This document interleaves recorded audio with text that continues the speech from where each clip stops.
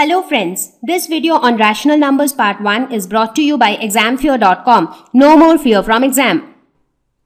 Topics to be covered in this lesson are Introduction, Rational numbers, Rational versus irrational numbers, Equivalent rational numbers on number line, Operations on rational numbers wherein we will talk about addition, subtraction, multiplication and division. So even before we talk about rational numbers, let's talk about numbers as such. Now mathematics and numbers, they are so closely related to each other that we cannot think of mathematics without numbers, right? When you get your scorecard of exam, you say that I scored 95% of marks in my exam. So what is this 95? So this 95 is nothing but a number which defines your performance in the class. What's the time now? And you say that it's 10 p.m. now or 10 a.m. now. So what is 10? 10 is again nothing but a number. How many students are there in your school? And how do you reply to that? You say that there are 5,000 students in my school or there are 2,000 students in my school. So 2,000, 5,000, they are again numbers. We talk about temperatures. Sometimes we say that, today is like the hottest day of the season and the temperature has gone as high as, say, 47 degrees Celsius. So what is that 47? So that 47 degrees Celsius, when we say that, this 47 is nothing but, again, a number. You are hungry and you are given a full pizza and you say that I do not want to eat the entire pizza. I'm just going to eat 1/5 of the pizza. That is, I want to eat only one slice out of the 5 slices of the pizza. So what is this 1/5? So 1/5 is nothing but again a number.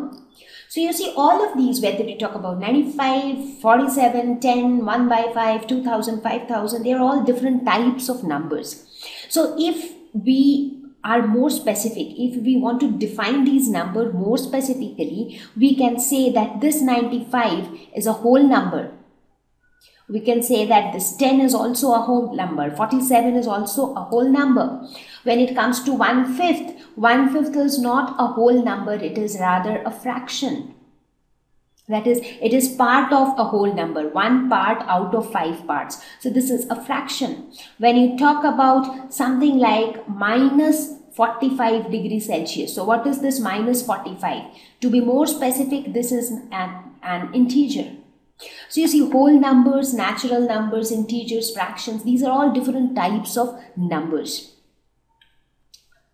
So let us quickly recap these numbers which we already know. So when we talk about natural numbers, so these are the numbers which come very naturally to us. Now, if you have ever come across a small kid, maybe a kid who is 3 years old or 4 years old, and he has just learned the alphabets or he has just started counting numbers, and if you ask that kid to count, how do you think the kid will start counting? The kid will start counting something like this: 1, 2, 3, 4, 5, 6, 7, 8 and so on.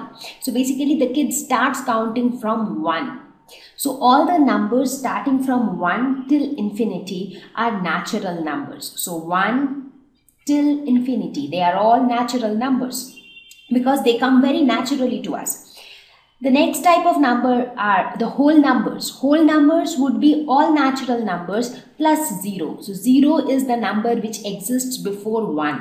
So starting from 1, 0, 0, 1, 2, 3, 4, 5 and so on till infinity. That is whole numbers. So basically whole numbers include all the natural numbers plus 0. Perfect. Then comes the integers. What are integers? So integers include all the whole numbers. So when it includes all the whole numbers, it definitely includes natural numbers as well.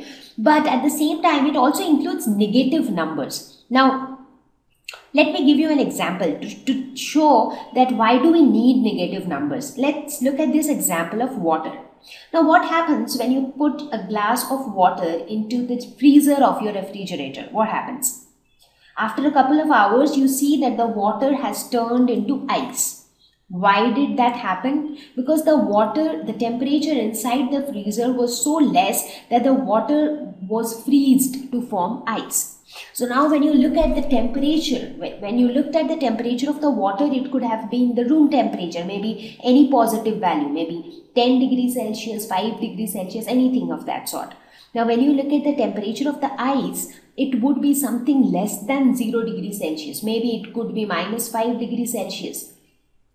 But the same water, when you boil it, what happens? When you start heating the water, keep it on the oven, heat it, what happens? After a certain point, the water starts to boil. So that time the temperature of the water goes even beyond 100 degrees Celsius.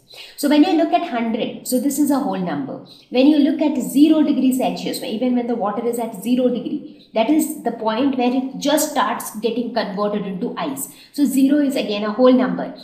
But when you look at temperatures like minus 5, minus 10, minus 15, so what are they? They do not fall under the category of whole numbers or natural numbers. So they are integers. So when we talk about integers, we include all the negative numbers, we include all the positive numbers along with 0. So all of these together form integers. So basically integers include all the natural numbers. Integers also include all the whole numbers. In addition to that, they include the negative numbers. Not only these, we have many more types of numbers. For example, decimals. Now, have you ever come across these kind of data? For example,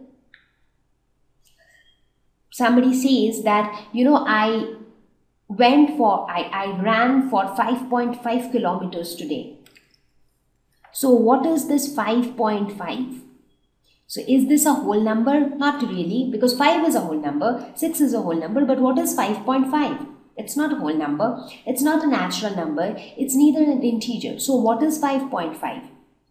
So what exactly is 5.5? It is not a whole number. It has a part of whole number, but it also has a fractional part. So 5.5 basically lies between 5 and 6. So 5.5 means 5.5.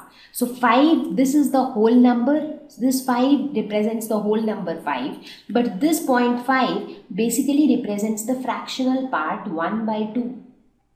So a decimal number has a whole number part and a fractional part. And whenever you talk about give me 9.5 kgs of potatoes, or when you say the cost of this pen is rupees 4.75. So in all of these, whether you talk about 4.75 or you talk about 9.5, these are all examples of decimal numbers. And decimal numbers, they have a whole number and a fractional part. Next comes the fractions. The best example to understand fractions would be pizza. So you are given a pizza which has been equally divided into 5 equal slices. So if you say that I want to eat only one slice out of the 5 slices, so you are basically eating 1/5 of the pizza. So this 1/5 is nothing but a fraction, because this 1/5 is not a whole number. It is not a complete part. So the complete part would be the complete pizza. So we are talking about just one slice out of that complete pizza. So this is not whole, or this is not complete. So 1/5 is not complete. It is part of the complete thing. So it is one part of the complete 5 parts. So that is why it is called fraction. So a fraction is never a whole number. So a fraction is something which is not whole, is fraction. In a way we can say that. So you can see from here that fractions and decimals are very closely related to each other. So you can see that decimals are another way of representing numbers which have a whole number part and which also has a fractional part. So decimal is an easier way of representing such numbers. For example, this 5.5, it has 2 parts. It has one part 5, it has another part 1/2. So when you add 5 and 1/2, you get 5.5. So a better way of representing these two is 5.5. So now in this lesson, we are going to talk about yet another type of number, that is rational numbers. Thank you. Please visit examfear.com for free quality education. You can learn with a simple 4-step learning process wherein you can watch video lessons, you can ask your questions, you can refer notes, and you can take a free online test. We have content for class 6 to 12 on physics, chemistry, mathematics, and biology along with practical videos. So please subscribe to our channel for daily updates. Thank you.